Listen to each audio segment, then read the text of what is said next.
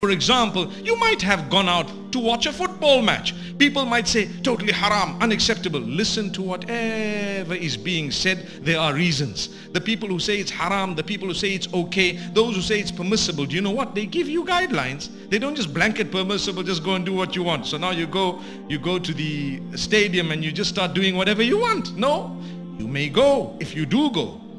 And if you feel that you have to go, and if that's the opinion that you follow, but you're governed still by the times of salah, aren't you? Still your dress code, the way you carry yourself, the words you say, and so on. You don't need to utter those abusive, vulgar words just because everyone else is doing it.